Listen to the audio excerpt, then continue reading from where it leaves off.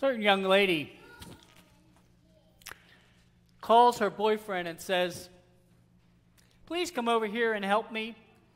I have a jigsaw puzzle and I can't figure out how to get it started." Her boyfriend asks, "Well, what's it supposed to be when it is finished?" The young lady says, "According to the picture on the box, it's a tiger." Well, her boyfriend decides to stop by and help with the puzzle. She shows him where she has all the puzzles spread out all over the table.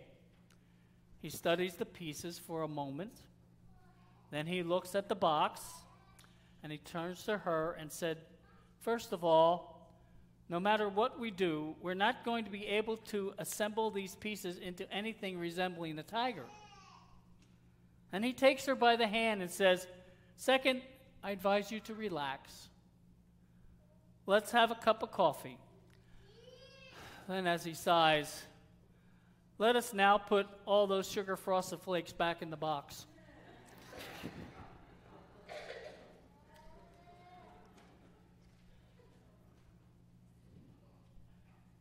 Let's face it, life is puzzling.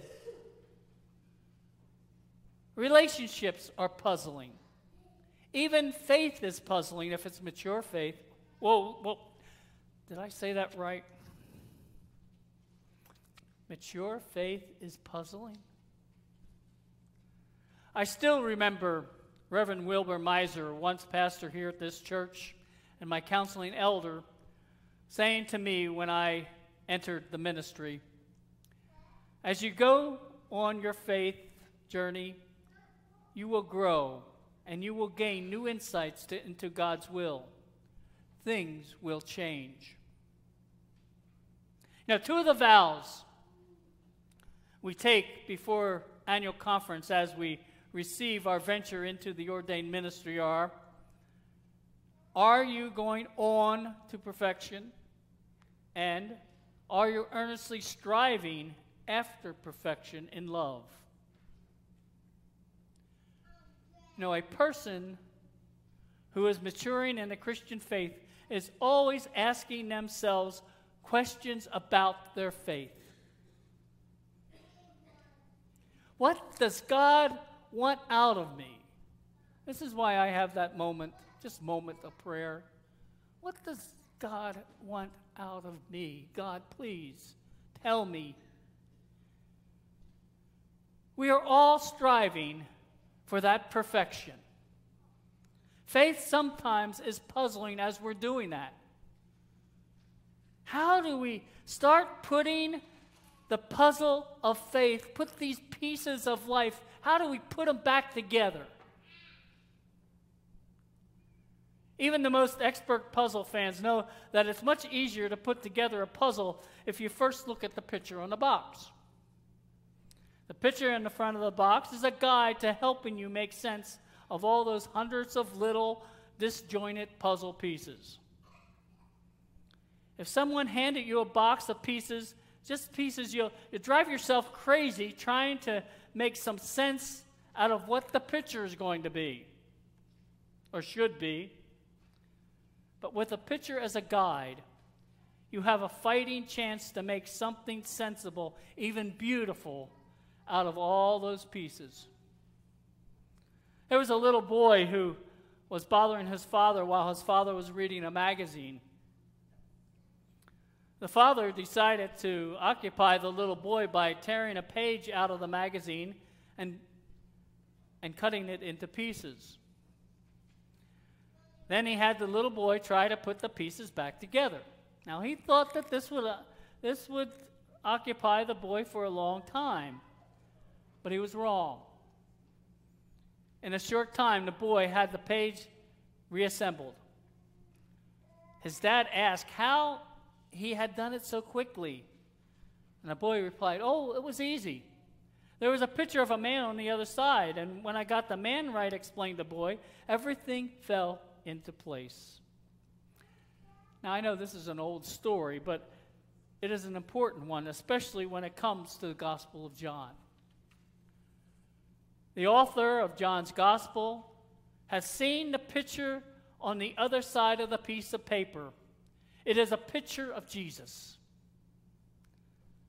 Life is no longer random or meaningless jumble of pieces anymore. God has revealed himself through Jesus Christ. He has given us a picture now that we are to put the pieces now back together. Jesus is there. Now put it back together. That's the message of the book of John. John opens his gospel with this declaration about Jesus. In him was life, and that life was the light of men. And I'll include women with that. 2 chapters later, he records Jesus' encounter with an elderly Pharisee named Nicodemus. When Nicodemus is slow to comprehend how he, an old man, can experience a second birth, Jesus blows him away with this promise. For God so loved the world that he gave his one and only Son, that whoever believes in him shall not perish but have eternal life. John has seen the big picture. And he can stop talking, and he can't stop talking about it. He has found the key to life. If you want to know the purpose of your life, look to Jesus. In today's lesson, John is writing about a time in Jesus' ministry when the crowds are starting to fade away. Jesus' teachings were too hard to grasp. They challenged too many preconceived notions about faith and its meaning. His ministry, which had once seemed to be so promising, was now in trouble. He wasn't telling them what they expected or what they wanted to hear. Jesus understood what was happening. He turned to his 12 who had been with him from the beginning. Do you not want to leave too? Well, do you? Jesus asked them. And it was the unmanageable disciple Simon Peter who answered with one of the most beautiful statements in Scripture. Lord, to whom shall we go? You have the words of eternal life. We believe and know that you are the Holy One of God. Simon Peter knew Jesus is the picture on the box. He is the key to the puzzle of life. Lord, whom shall we go? You have the words of eternal life.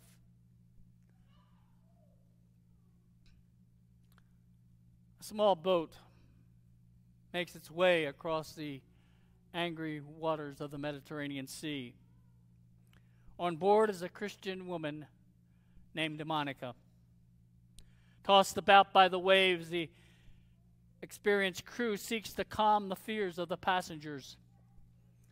But Monica needs no assurance. In fact, it is she who calmly promises the troubled sailors that everything will be just fine. Monica's son, Augustine, faced his own stormy seas. At his home in Italy, awaiting his mother's arrival from Africa, Augustine was in a dangerous state of depression. What he was depressed about was his own search for meaning of life. Augustine was born in 354 in a Roman province in North Africa. His father was a Roman pagan, his mother a devout Christian. An avid reader and a lifelong student, Augustine pored over the various philosophical teachings of his day in a vain attempt to understand what good and evil and sin and virtue, heaven and hell. And he tried it all. He tried it all. In his own words, as a youth, he ran wild in the shadowy jungle of erotic adventure. Augustine had been raised in the church, but he found the old Latin version of the Bible uninviting. And so he explored other avenues of truth. But each of these he discarded as inadequate. that one day his mother Monica introduced him to the teachings of Ambrose, a Christian bishop whom he knew and respected greatly. In the summer of 386, Augustine was in the garden waging a spiritual debate within himself. He felt so trapped by the sins of his past that he broke down in tears. Then he heard a voice of a child chanting, "Pick up and read, pick up and read." He felt this was the voice of God. So he found his Bible, he opened it, and he began to read from Romans 13 and 14. Let us behave discreetly as in the daytime, not in orgies or drunkenness, not in sexual immorality and wickedness, not in dissension and jealousy. Rather, clothe yourselves with the Lord Jesus Christ, and do not think about how to gratify the desires of the sinful nature. Augustine would then write about his conversion, "I neither wish nor needed to read further. At once, with the last words of this sentence, it was as if a light of relief from all anxiety flooded into my heart. All the shadows of doubt were dispelled." The following Easter, Augustine was baptized. His mother, Monica, lived to see her son's conversion, and she died a few years later with her prayers answered. Augustine embraced Christ with such a passion that eventually he was ordained and later became a bishop. And his writings have an enormous impact on Western thought. And I can still remember in seminary we studied St. Augustine and his theology. And it has a lot of effect on me, and I know anybody else who took a course of Christology. Augustine discovered what Simon Peter discovered.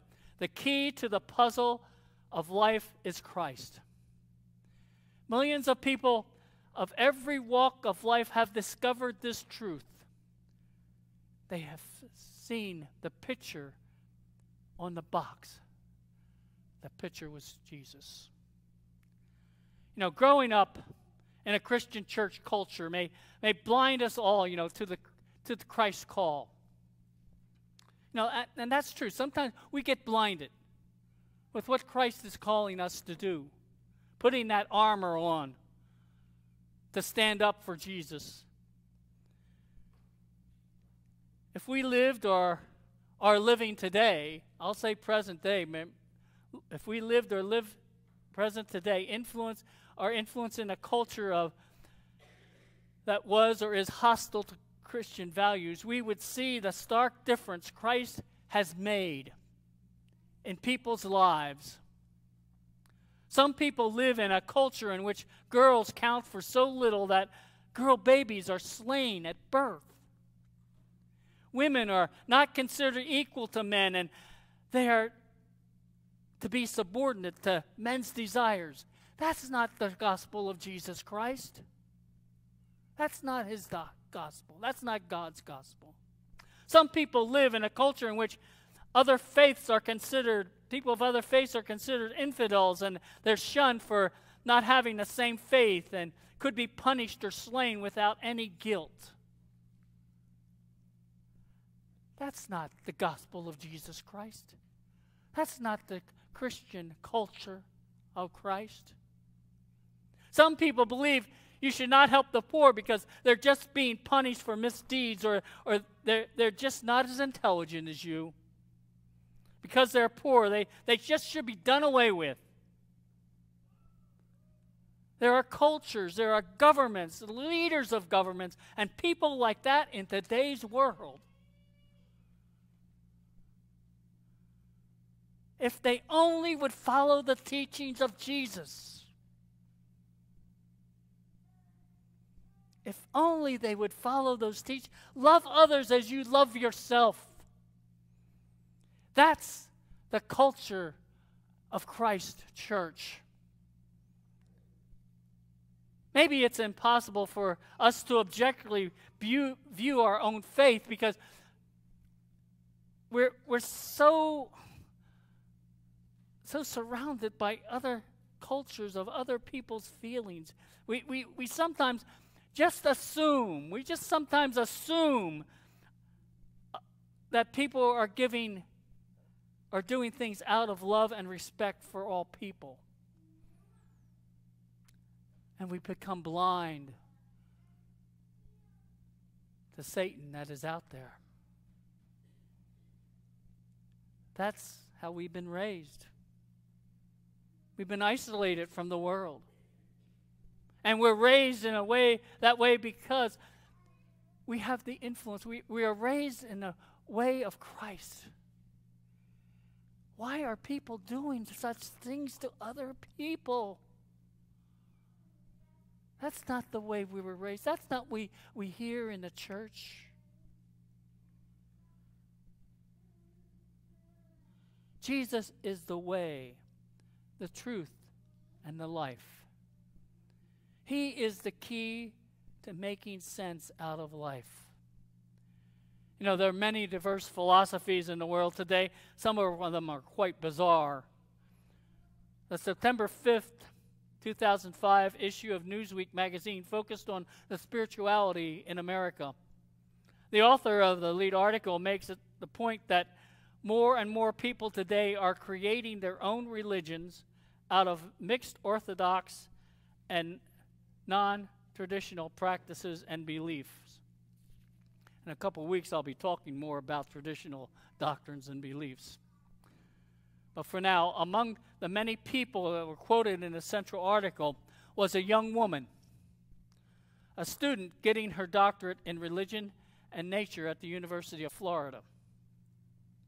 The article's author noted that this young woman's idea of worship consists of composing, recycling, and a daily 5-mile run. I hope it works for her, but I do have my doubts. From all evidence I've seen, there's no alternative faith offers anything that is even close to the power of the words of Jesus. Simon Peter turned to Jesus and said, "Lord, to whom shall we go? You have the words of eternal life. We believe and know that you are the Holy One of God." That is why we have gathered here in worship this day.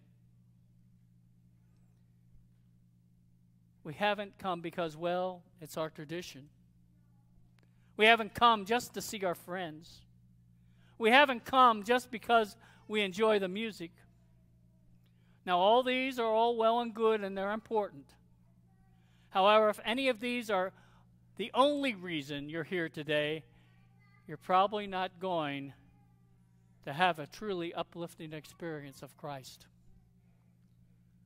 Such reasons for worship, in G.K. Chesterton's words, reveal that our religion, if this is the way we are, is more a theory than a love affair. A love affair. I hope you're here today because you have a love affair with God. You have an agape love affair with God. I hope you're here because you have found that Christ has the words of eternal life. Malcolm Muggeridge accompanied a film crew to India in order to narrate a documentary on the life of Mother Teresa. He already knew she was a good woman, or he wouldn't have bothered going. But when he met her, he found the good woman who was also very compelling, that he titled his documentary, "Something Beautiful for God." When he remarked to Mother Teresa on the fact that she went to Mass every day at 4:30 a.m., she replied, "If I didn't meet my Master every day, I'd be doing no more than social work." I hope you're here today to meet Christ. I hope you're not here for some other reason. I hope you're here to listen for Christ's words for your life. And I hope you find what John and Simon Peter and Augustine and Mother Teresa found. Lord, to whom shall we go? You have the words of eternal life. We believe and know that you are the Holy One of God. I ask us today, have Christ help you put the puzzle together. Amen. Let us pray. Holy God, whose temple is all of creation, hear us this day who call upon you in this temple, this church, built by human hands, and grant that all that we do here and all that we say here may be a true reflection of your love for all of your creation. Help us put life's puzzle together as we look at the picture of Jesus on the box. In Christ's name we pray. Amen. Now, take a prayerful spirit into your everyday world. Trust in God to lead and guide you in truth. Do your best to extend God's reign. Amen.